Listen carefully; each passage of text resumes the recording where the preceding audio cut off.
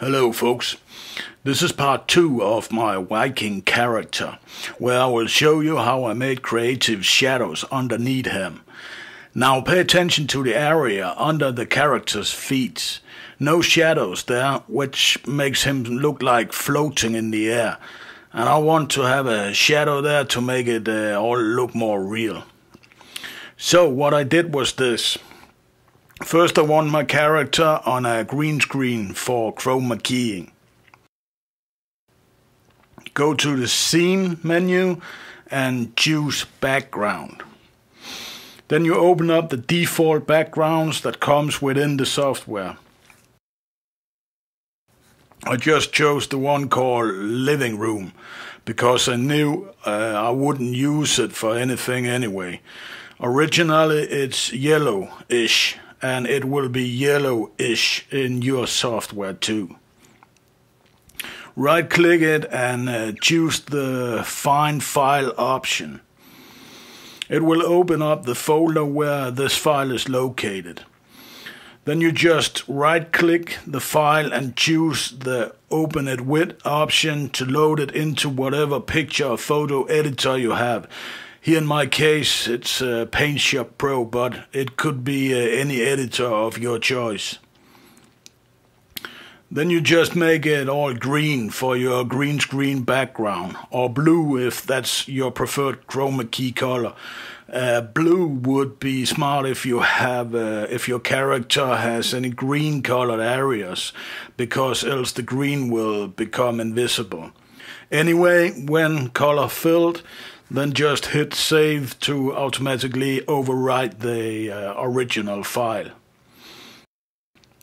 Now back in CTA, the living room background will be changed.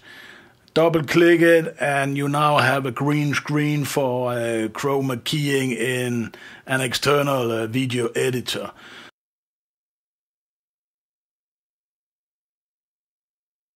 Then just render out your video file, choose your preferred settings and export it.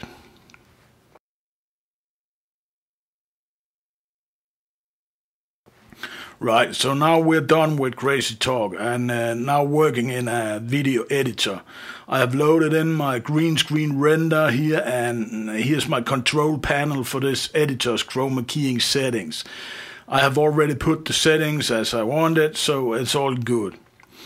But before I go on, I need to tell you that please don't pay attention to this video editor. It's not available on the market anymore because the company went bankrupt. So you cannot get this software anymore. However, most newer video editors should have all the same features, only in another interface. So please pay attention only to the method I use and not on how it's done in this particular software. Green screen, blue screen, chroma keying, it's all the same. And that's what you need for this method on shadow making. Alright, so here it is with a picture background and with a solid gray background. I can play it once again here just to show you that nothing is changed.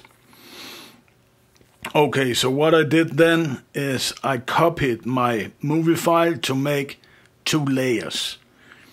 Now look at the feet when I turn on the background layer and then off the front layer. This is the copied background layer. Properties, where I have flipped it upside down. You cannot rotate it 180 degrees because then it will be mirrored. So you need to flip it upside down without the left-right mirroring.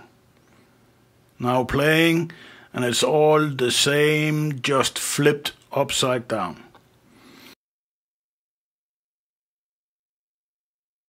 I will take it down here and open up or turn on my front layer again.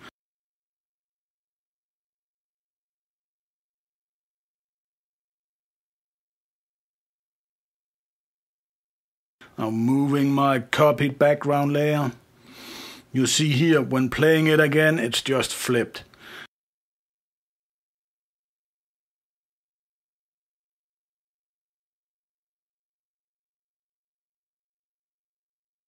And then I moved the feet down to match the feet of my front character, because that's where I want my shadow to be.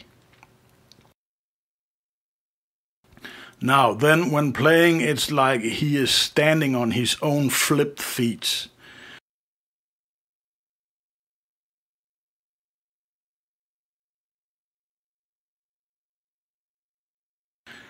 And with the photo background, and I have cut off the background layer bottom edges in the properties too.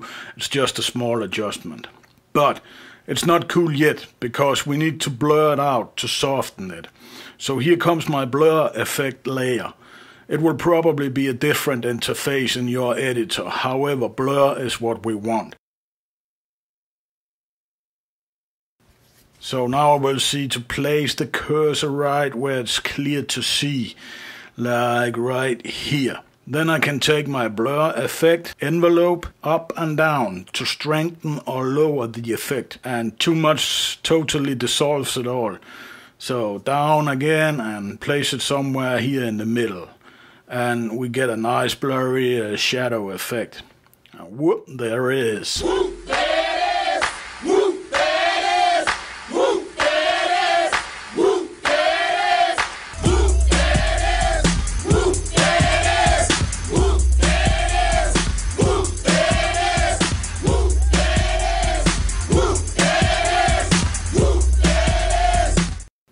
Alright, let me show you again quick with the chroma key and green screen.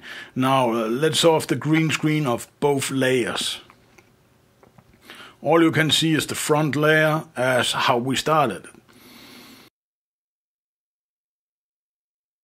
Now of course we need that to be chroma keyed so we can see the background layers. So here we go. So what you see now is the front layer and the background layer, which is now without chroma keying activated, and with the properties of cutted edges. The blue track layer is our blur effect.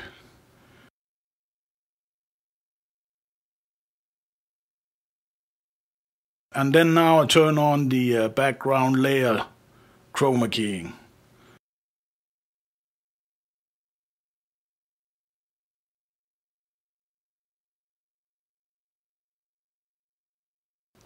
Again, with and without the blur. Yeah, tag team music coming straight at ya. That's me, DC, the brain supreme, and my man Steve Rowland. Bring it back, y'all, bring it back, y'all, bring it back. Here we go.